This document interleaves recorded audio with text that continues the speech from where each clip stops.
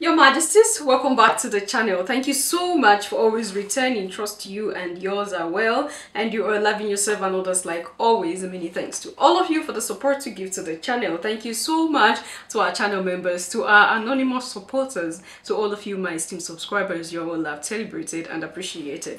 All right, we began some episodes of who we are and knowing thyself as a black king and queen. You can check out the playlist on my channel so that you could go through the video if you haven't gone through those episodes. It's a special episode for we as a melanated people to discover ourselves, to know ourselves. So you can check out that episode. But today I bring you something extraordinary, all right, from young Pharaoh.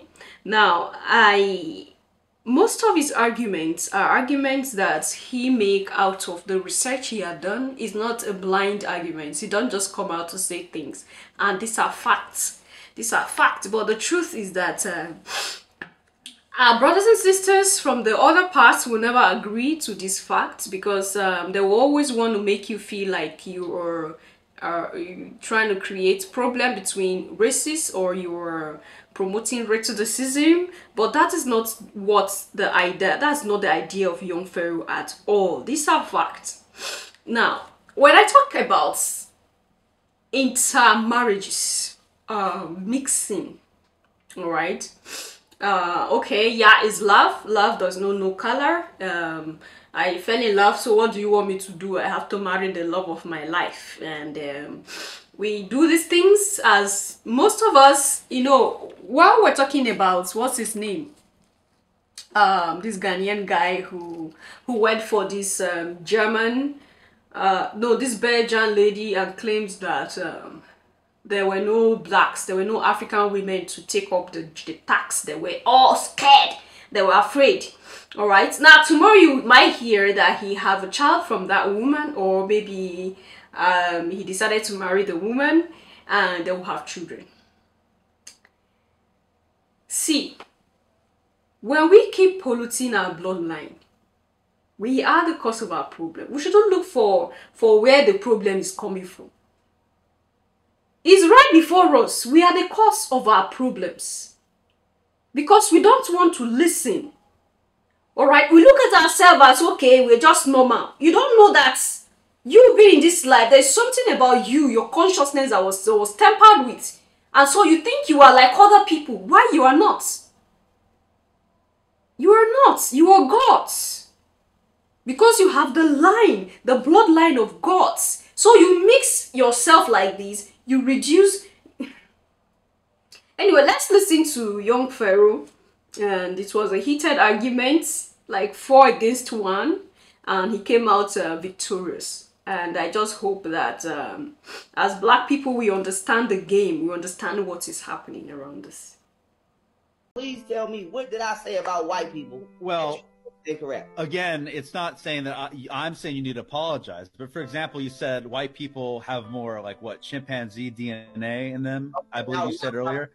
Now can I pull out? Now can I pull out? Now I would say Google ghost hominid DNA. Google it. Share my screen. Let me share my screen because I'm gonna go to Jeanette. Now I'm finna pull up. Jeanette, wait a minute. Watch this. Go ahead. Caucasians share 98% of their DNA with chimpanzees.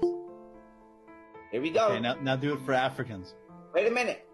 We don't have Neanderthal DNA. If you want to go there, I'll bust you right down. We can talk about how your people introduced the A and B antigens to our bloodstream. We can talk about how you share 98% of your DNA with a chimpanzee, 87% of your DNA with a canine, 14% with a fruit fly, 83% with excuse me. Listen, I will bust you down. I will bust you down genetically. Google ghost hominid DNA. Seriously, Google right now. What are we even arguing about? We're a fruit fly? What the We're a fuck? fruit fly? Oh, Is that what we are? And so, I mean, all creatures share like half of their DNA anyway. No, that's a white people lie that y'all keep telling the world. All creatures do not share it. Let me ask you a question right now. Listen, we've grown. We're not arguing, we've grown, right? What's the first thing that you learn in science class? That a species cannot sexually reproduce with the organism outside its own species. This is a fact, right? Can we agree on that? We can agree on that. Okay, so since we can agree on that, now you have to explain to me, how did you develop the amino acids in the DNA and the proteins in your DNA of a species that you cannot sexually reproduce with? How? How did you become a Neanderthal hybrid? If you cannot sexually, right now, we go have sex with a monkey, you're not going to get that monkey pregnant. So we want to know, how did you, Ryan, as a Caucasian, inherit chimpanzee DNA when you cannot sexually reproduce? Well, they were close enough. Neanderthals and primitive humans were close enough. Same way a white man and a black person can have a baby. It's like they're close. That's not true. They're close. Let me stop you again. Let me stop you again. White and black people cannot naturally reproduce. Go ask any doctor. You can smile all you want. Let me send you to the hospital. Let me educate you. Go to the hospital right now with any interracial couple, and they're going to tell you that they have to get a RhoGAM shot.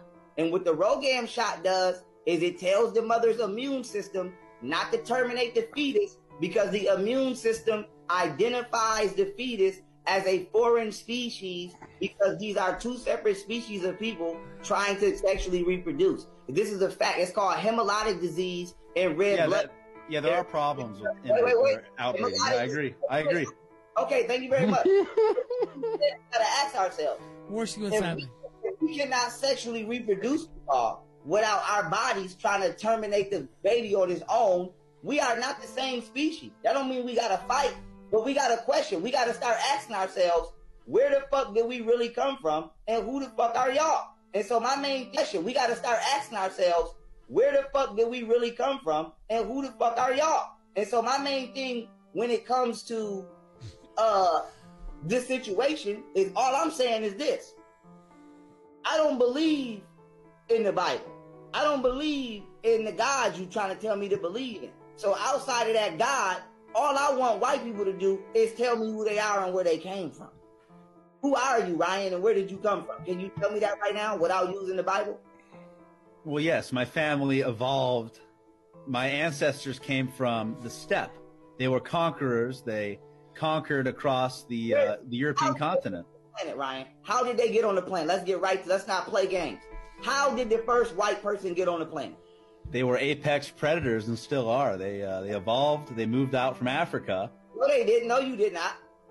No, you did not. You can't even go to Africa right now. Israel got the second highest skin cancer rate in the world. So then how do we conquer it 2 centuries ago? How do we conquer the entire continent? What you're doing right now is you're attempting to get a rise out of me, because you're falsely insinuating that your people conquer my people. But I'm not going to fall for that booby trap, and I'm going to stay on point, and I'm going to ask you one more time. Because, Ryan, you know I'll beat you up. So you know you didn't conquer him. Don't do that. Have you ever seen the movie Zulu? Let's stay on point. How did you? Low impulse. Where did your ancestors come from, Ryan? Where did your ancestors come from? Can you answer? The steppe. The steppe. What animal, and where did that animal come from? Since you evolved from an animal. Well, I would say primitive hominids. Okay. Who taught you how to read and write? Where did you get that? My mother. Who taught you? And my father. The first. Let's be serious. And listen, if you want to have a serious conversation. No, you asked literally who taught me how to read and write. White people. Who taught people how to walk, talk, write, read, cook, bathe, season their food? Who taught y'all math? Who taught y'all science? And who created y'all? White people. White people. And who taught black people to read and cook and do science and all that? Listen here. I'm gonna say Show me white people. I'm gonna say this. Andy, you weren't in this conversation this whole time. I'm just fucking around. I'm just fucking around. No. Do not ad-lib and jump in, because I'm talking to Ryan. That's fair. Okay. I'm talking to Ryan.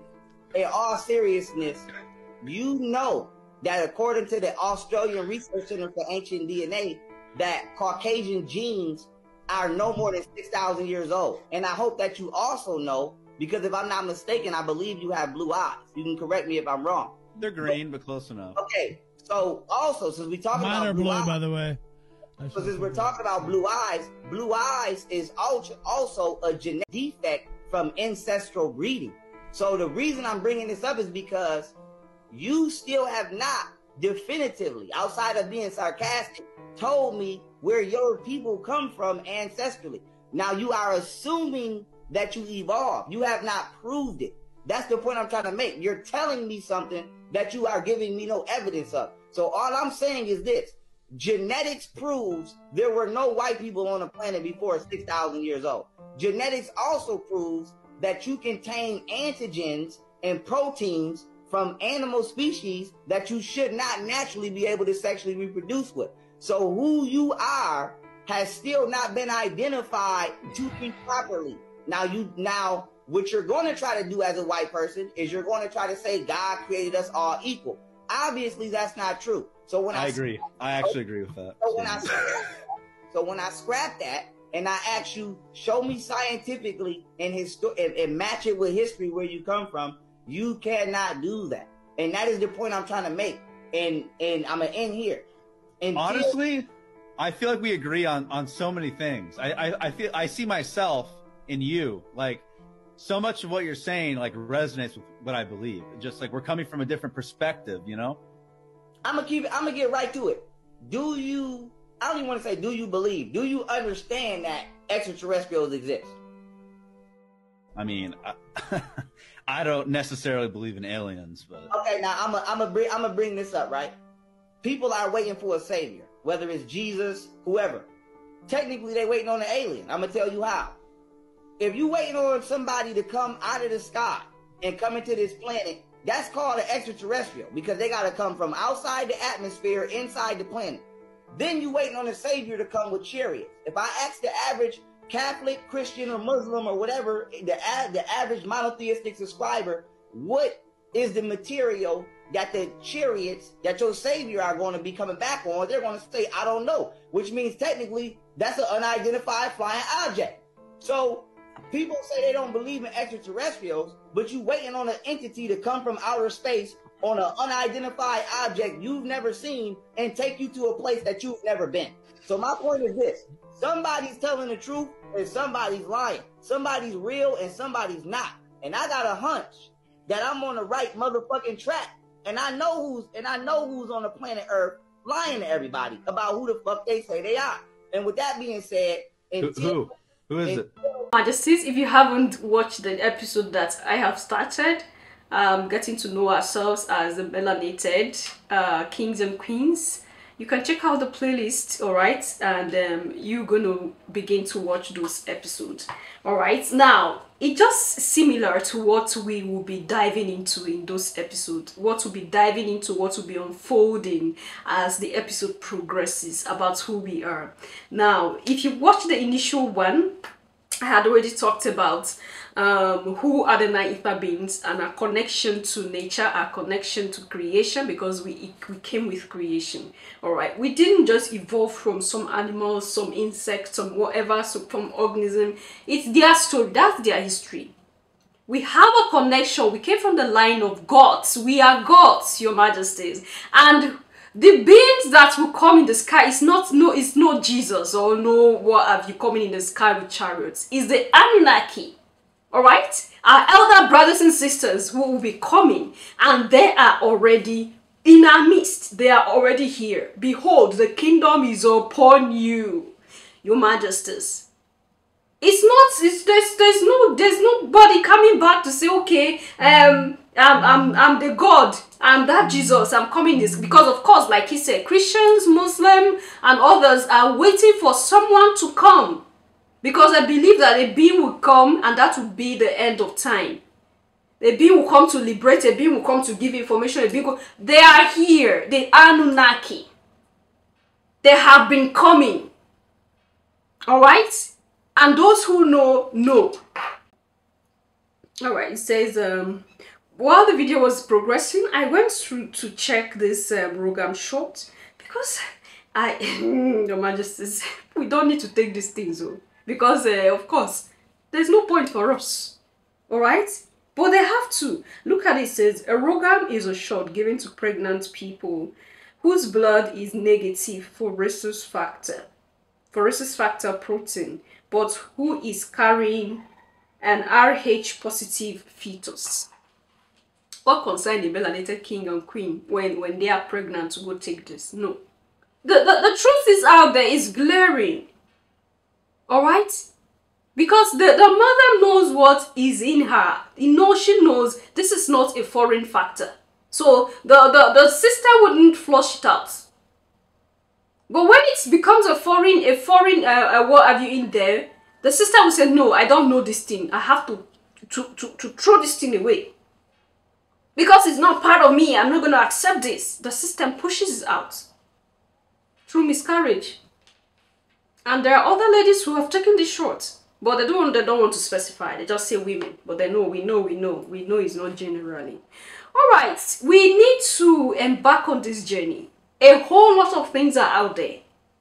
A whole lot of forces are out there to bring us down. Like I said in the other episode, that those who have devoted themselves their time to make you know who you are, how powerful you are, they either label them with one crime or the other. Some are lying in prison today. They're trying to suppress them. Why are they trying so hard if nothing is there as truth in the sayings of these people? I leave you to think about this.